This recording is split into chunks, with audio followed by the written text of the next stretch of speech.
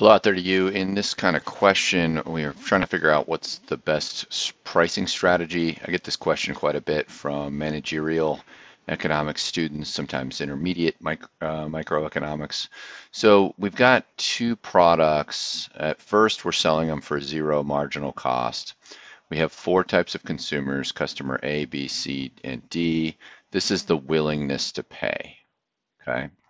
So what we're reading here is that A is willing to pay $25 for good one and up to $100 for good two. So any price equal to or less than that price, they'll go ahead and buy it. Okay. You can see the B's willingness to pay, and then customer D has the opposite situation as customer A. So the more they're willing to pay for the product, the more that they like the product. So it says compare selling these separately and selling them together for one bundle price. So if I'm going to sell them separately, I can pick a number of different prices. So one price I can pick is, and you can do this too, so just plug in prices. When the price is 25, we're going to sell a quantity of 8. We're going to sell one to every person. Okay. How much total revenue will that give us? Okay, and that's going to give us 8 times 25, which is just 200. Okay, we can do the next thing. If we raise our price up to 40, we're going to not sell this product and not sell this product, but we'll sell 6 other products. So here quantity would be 6. Total revenue would then be 240. If we raise the price even further up to 80, we're going to lose these two folks here on those two products, and we're going to just sell that one, that one, that one, and that one. Okay, so that would be quantity 4, and that's going to be 320. Okay, and then finally, highest price I can charge is 100. This is going to sell 2 units, and that's going to give us total revenue of 200. Okay, so when I'm picking a single price, the best single price I'm just going to look for is the most total revenue. So that one's going to be a price of 80. Okay, so separately, we're going to pick a price of 80 and sell 4 units. These two folks won't buy those 2 products. Okay, now we want to beat that. So we want to create a bundle price. Okay, so we really have 2 bundle prices, right? It's the most they're willing to pay for both products. So customer A, so you can make like another column here if you want for both. Write that right here.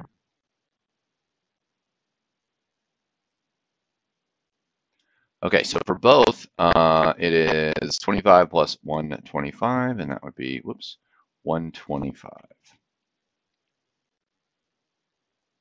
And this one is 120, 120, and 125. Okay, so now let's figure out some. Do really only have 2 prices here, so we can charge 120, and that will sell 8 units. But really, we're only going to sell 4 units, right? And because the bundle, we're bundling both products together, so it's going to be 4. Okay, so that'll give us a total revenue. Add those together, and total revenue is going to be 480. Okay, and then what happens if we charge a price of 125? Then we're only going to sell 2, just to compare. Okay, so if we sell 2 bundles, we would sell one to customer A and to customer D, and that would give you 240. Okay, so the top choice here is, I suppose there's another bundle. We could also charge if you wanted to. You could do 100, bundle everything at 100, and that would sell all 4 units, and that would give you total revenue of 400. So that's pretty good too. So I should probably label what's going on here. This is the bundle over here, and then over here This is single price. Okay, so if I was picking a bundle, most I can make is 480. So I'm going to bundle them and I'm going to charge 120. Okay, this is actually a typo. That should be 125. Okay, so which leads to higher profit? 120, and you can just work out the answers there. All right, consider the possibility. So unbundled and bundled. So here's the problem here. If we sell, if we pick a bundle price, so bundle price right here is the best one. Okay. If I sell a single priced product, any less than that, I'm going to lose one of those bundles. Okay. So, like if I did, if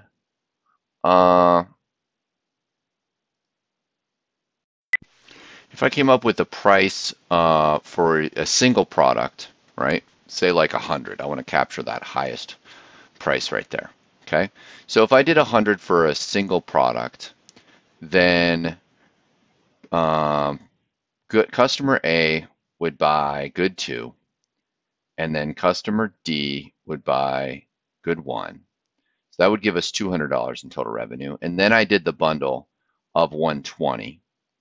Okay, that would be 120 plus 120, so that'd be 240, and then 440. So that would actually get me close. Okay, so if I set up a price, you could do a single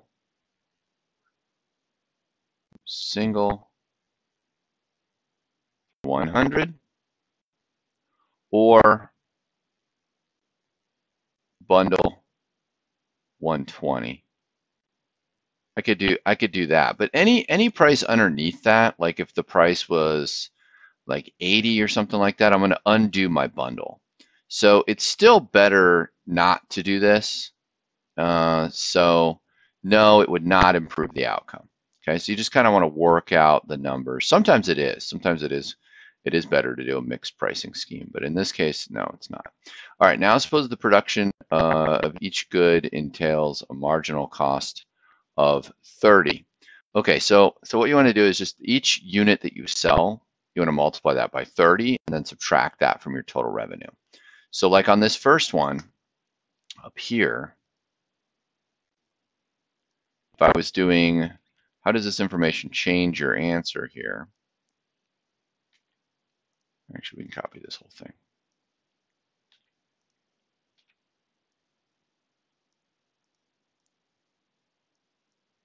And we're just going to see if the bundle is better. Now the bundle cost is a little bit different, so let's work through that. Okay, so with our cost, let's do total cost, or TC right there. So that would be 8 times 30, that would be 240. 6 times 30 would be 180. 4 times 30, 120. And 2 times 30 would be 60. And then your profit, we often use pi for profit.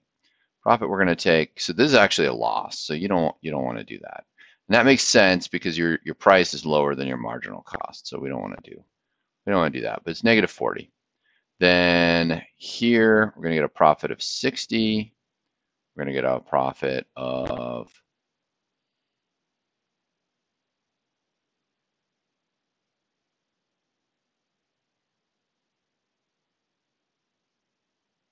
when the price is 80.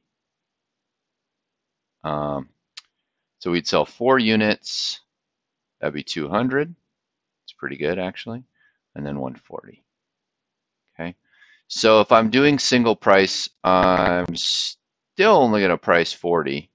That'd still be the best. All right, let's see what's going on with the bundle. Instead, for total cost here, this is actually 8 units because each of these things we're doing times 2. And then this is actually 4. So in this case, we would be 8 units is 240. We already did that math. And then 4 units is 120. And then that's another 240. And then the profit here is 240. And then 120. And then 160. So it actually doesn't matter in this example. I have seen problems where it does matter, but in this case, it's going to be better to bundle and bundle at 120, so we get all of the purchases in this example. Okay, so looks like I have made a mistake up here.